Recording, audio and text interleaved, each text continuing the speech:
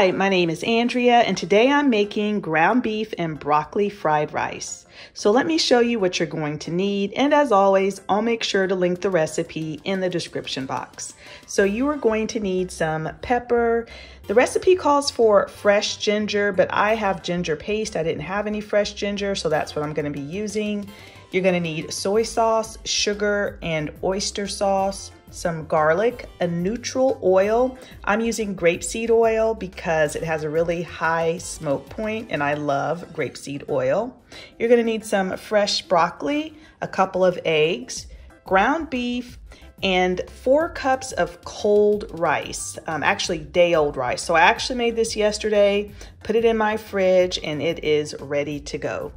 So let's get started. Okay, so we're gonna start off by making our sauce for our fried rice. So I'm adding in my soy sauce, oyster sauce, sugar, and black pepper. And just give it a good stir. Okay, so I have my cast iron wok heating on a high heat. I have a little bit of that grapeseed oil in there, and I am adding in my garlic and my ginger.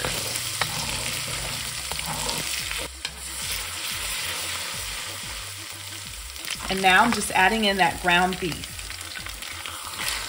And this is ½ pound of ground beef.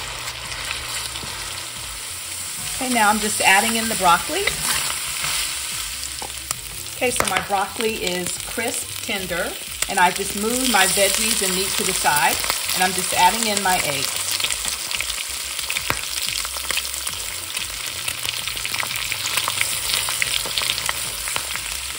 Now I'm just going to stir the cooked eggs and meat and broccoli together. Now I'm going to add in that cold rice.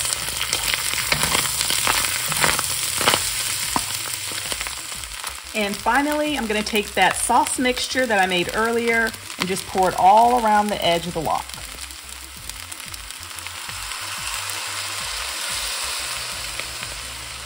And I'm just going to use my spatula and make sure all of the rice is coated. Okay, so here is the fried rice. And in case you're wondering about the type of wok that I'm using, this is from Lodge. I have had it for years and years, and it is a really good wok. But here's the rice.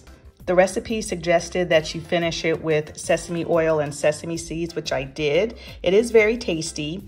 Probably, I think the only thing that I might do differently next time is to add some onions to the garlic and to the ginger. I just really like onions in my fried rice, so that would be about it. But anyway, I hope you all enjoyed this recipe. If you did, I have an entire playlist of quick and easy recipes that I will link in the description box. If you enjoyed this video, please make sure to give us a thumbs up. And if you haven't subscribed to our channel, we'd love to have you. Thanks so much for watching, and we'll see you all next time.